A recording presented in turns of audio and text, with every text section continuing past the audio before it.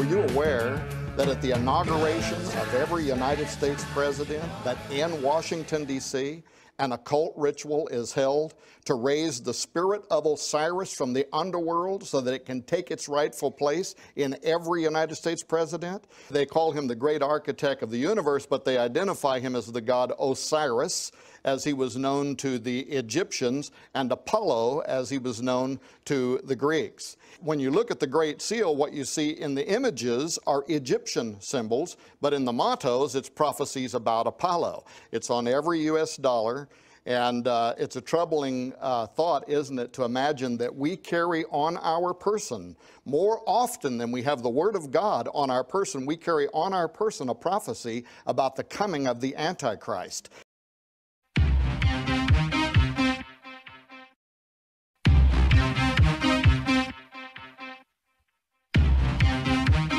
What? Wanna go?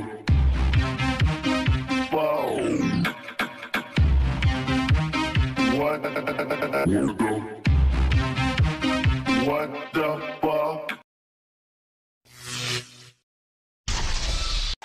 My guest, Tom Horn, says something began in the year 2012 that will reach its apex in 2016.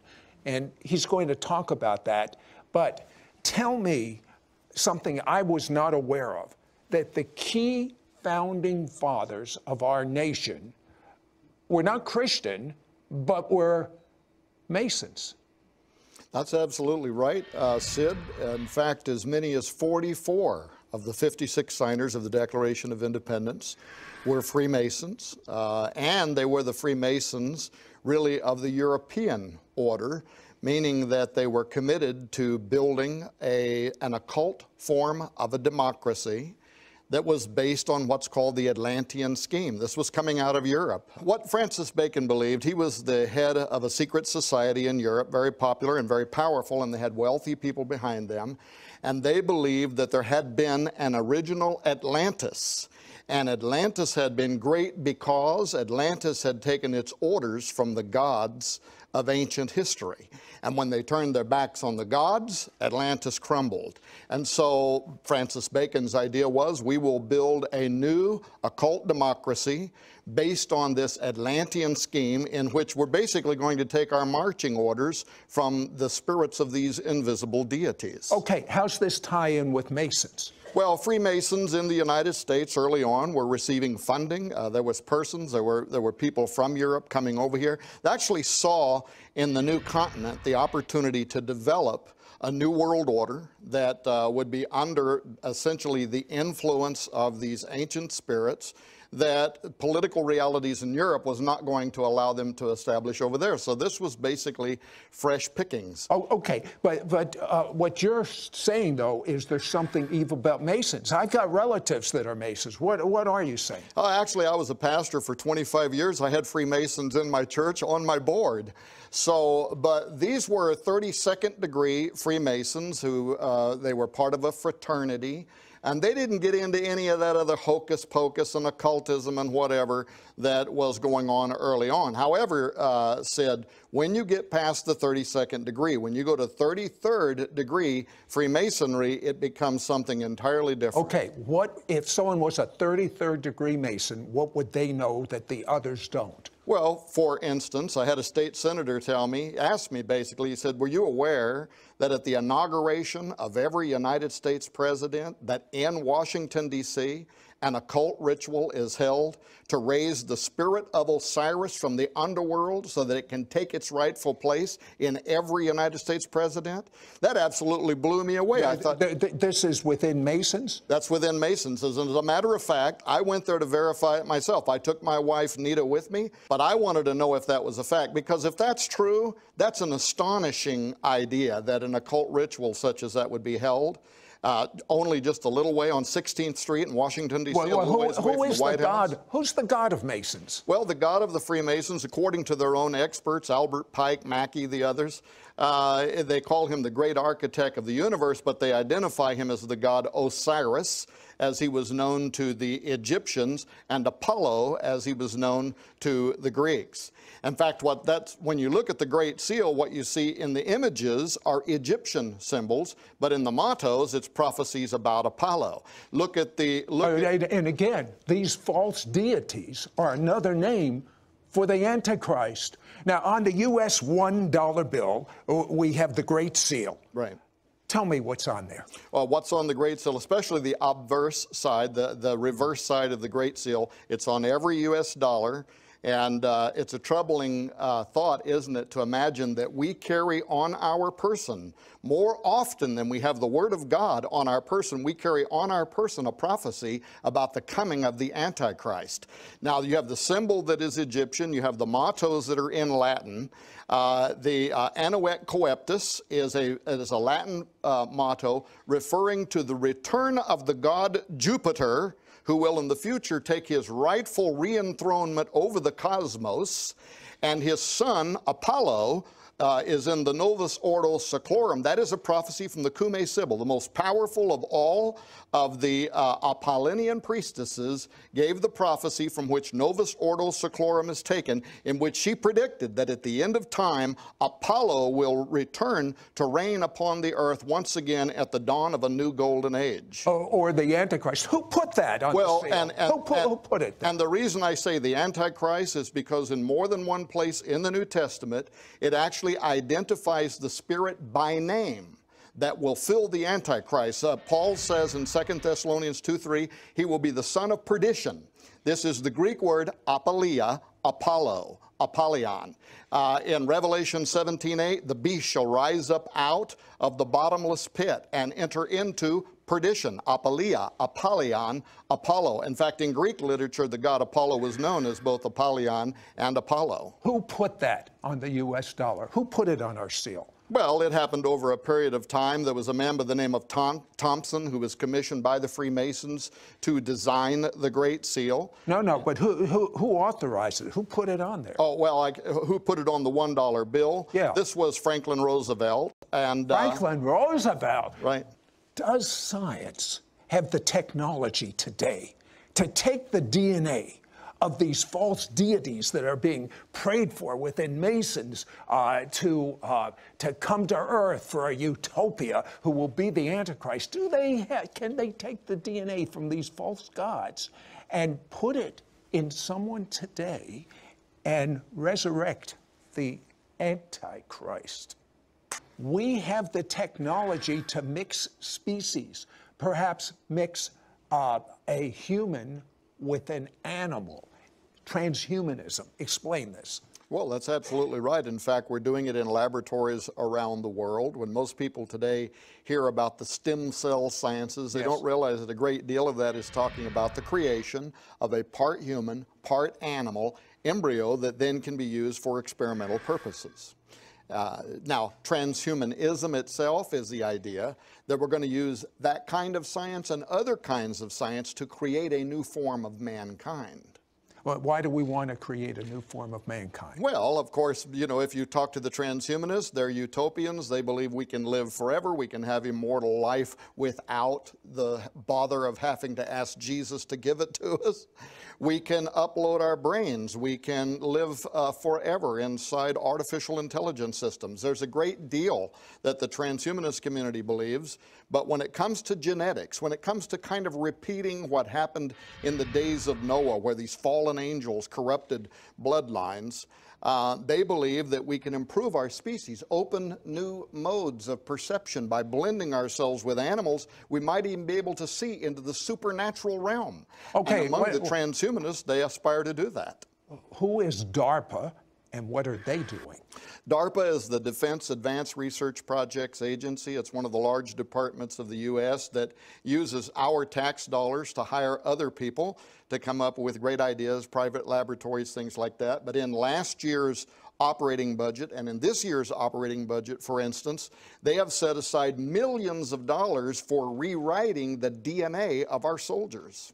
Why would they want to rewrite the DNA of our soldiers? Super soldier technology, and furthermore, they are being advised by some of the top think tanks in the world that our competitors, our enemies, are privately developing this technology right now, and that if we don't get ahead of it, in fact, the Jasons, which is one of the top scientific advisory panels in the world, told them that by the end of 2012, if we weren't secretly, privately ahead of the human enhancement revolution, we would fall irreparably behind and be dominated on the future battlefield. What about the mark of the beast? How does this tie in? Well, the mark of the beast, I think this could play in the form of like a living chip, a biochip. We are doing experiments right now with chips that can deliver medicines into your systems, but some of these could be designed to actually carry payloads, to carry vectors, as they're called, to work almost like a virus that could introduce a new genetic code to rewrite your genetic makeup. And some people believe that perhaps that's how the mark of the beast will alter humans so that they're no longer redeemable by literally going through their system and rewriting their genetic makeup. You're saying a lot. Who's funding this? Well, you are. I am. No, not me. As a matter of fact, well, because there are departments in the U.S. government like the National Institute of Health. That's the largest one in the U.S. that doles out your money for health-related science and research. And right now, they are giving grants to universities that are actually developing the legalese, the language that will be used for extending, for instance, constitutional rights to human non-humans, to humans of the future whose genetic material has been altered sufficiently enough to no longer even be considered to be human. Well, what about the ethics of this? Will these people be considered humans? Will they be considered equal to us? Will they be able to vote? Or will they be like pets if they're half human and half animal? Well, I tell you, it really gets into some madness, but like the Brookings Institute right now is asking that question for you, and they're saying that, for instance, within 10 years, Brookings Institute, #1 policy think tank in the world that bends the ear of our lawmakers, has a new series called The Future of the Constitution, in which they're saying within 10 years, we will be creating genetically engineered homosexual communities, and that because their genetics are sufficiently different than ours, we have to create the legalese that will extend to them Bill of Rights and constitutional privileges. You know what he's saying? He's saying our tax dollars are funding this research that's going on right now. Well, wait till you find out that the Masonic plan is within the Washington Monument, the Capitol, the Vatican, and there's symbols and signs that allow spiritually this evil to flood in. Of course, they disguise it as good. Where'd that come from? Well, again, it goes back to the influences of these early Freemasons who had an idea about how they wanted to build what we would call an occult democracy. For instance, you can go to the Library of Congress website and read an article called The Most Approved Plan. And this goes back to early America, where they were advertising for different architectural firms to submit their plan about how the capital city could be built. And after all the plans came in, our own government website says they were all rejected because Thomas Jefferson wanted a plan that would be based similar to the design in Rome, where you would have a dome facing an obelisk, and furthermore, he wanted it dedicated to all pagan gods. That's on our own government website. So that's exactly what this represents the sexual organs. They say the Washington Monument, and you say the Capitol represents that. What does that mean in Masonic and occultic terms? Well, because the Freemasons, a great deal of their mysticism is based on ancient Egyptian magic. And this design, a dome, which is the ever-pregnant belly of Isis in their mythology, facing an obelisk, which is the erect manhood of the god Osiris, was a magic utility. This was designed in ancient Egypt for one purpose, and that was to raise from the underworld the spirit of Osiris so he could take his place in the Pharaoh, so that the country, Egypt, could have divine representation in their king. Well, that's exactly the template you have laid out in Washington, D.C. It's exactly the template you have at the Vatican. Why is it the same things in the Vatican? Same thing at the Vatican, where you have a dome facing an obelisk. As a matter of fact, the obelisk in St. Peter's Square was removed from the ancient city of Heliopolis, where it was built and dedicated to the god Osiris. And when they took it to the Vatican, and when Pope Sixtus had it put in the middle of the square there, he actually performed an exorcism on it, trying to expel the demon of Osiris from the obelisk. And again, this Osiris is the same, it's a code for Antichrist of the New Covenant. Well, it is the god Apollo to the Greeks. In fact, you see that marriage not only on the Great Seal. Look at the Statue of Liberty, who was built by Eiffel, the famous Eiffel Tower builder, that was built by French Freemasons. That's a cult too? Well, it is, according to its own literature, you can look it up and read it yourself. It was built to have the body of Isis, which was dedicated to Osiris, and the head of Apollo. So once again, it is the marriage of the Egyptian Osiris and the Greek god Apollo, which is one and the same, according to many ancient historians. Now, you say there's a Masonic significance even to 9/11. Well, we believe there is. And without getting bogged down, President George W. Bush, January 20th, 2001, he steps up, he gives his inaugural, and twice he refers to the angel that rides in the whirlwind and directs this storm. Where'd that term come from? That is a Freemason, well, first of all, it's an occultic term. It refers to Metatron. There's various names for the angel in the whirlwind, but for years, in fact, for at least a decade before 9/11, occultists said that when it came time to initiate the New World Order, the code word would be the angel in the whirlwind. And if you go in, where I have been, into the house of the temple, the headquarters of the 33rd degree Freemasons, they have a dedicatory in there to George W. Bush for donating more than $1 million to help propagate Freemasonry in the United States. Yeah, and I voted for him, so I'm not picking on him. Well, you know, this is a very pervasive thing. This isn't just some random speculation. Now, why do you say the years 212 to 216, something very significant involving the Antichrist will occur? Why do you say that? Well, first of all, I got on that because there is a 500-year-old Mayan prophecy that said that in the colonial count 1776, there would be a 13-step countdown ending in the year 2012. And when you read the prophecy, it is literally 300 years earlier describing the Great Seal of the United States. We have 1776, 13 steps, over which is hovering the all-seeing eye, which is a prophecy of the return of that God, starting in 2012 through 2016. But also many other ancient cultures, ancient Jews, the Hindu and their Kali Yuga calendar, even, Sid, even turn-of-the-century Protestant reformers like old sinners in the hands of an angry God, Jonathan Edwards, wrote in his letters, which are preserved in university, that he believed the Antichrist would appear between the years 2012 and 2016. We found that redundancy over and over, and the question became, what was motivating these people? By what inspiration were people for both hundreds of years and thousands of years persuaded that the end would begin in the year 2012 through the year 2016? Why did they believe that? What do you believe? Well, I believe when I look around the world today, two things are going to happen. One, we definitely could see the emergence of the man of sin any time now. And that also leads me to believe that we could have one of the greatest revivals in the history of humanity at any moment. I'm looking forward to that.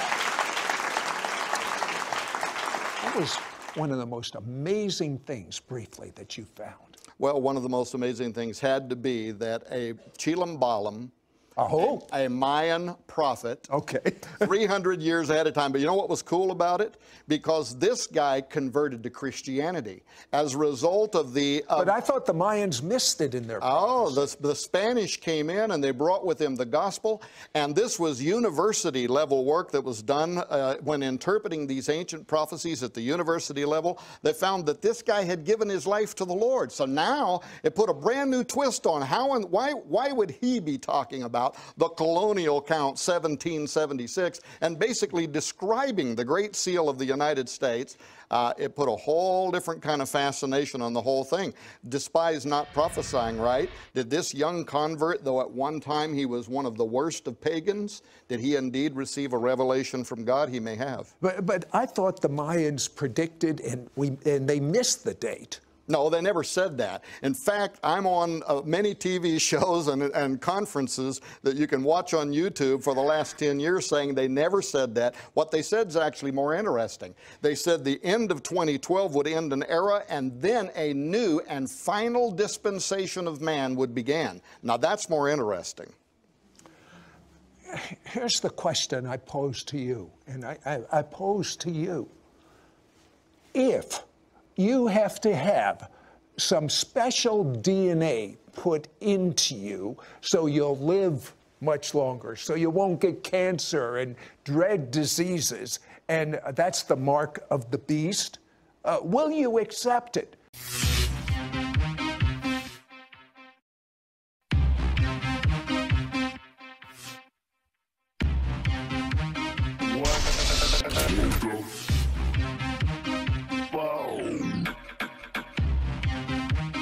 Wanna go?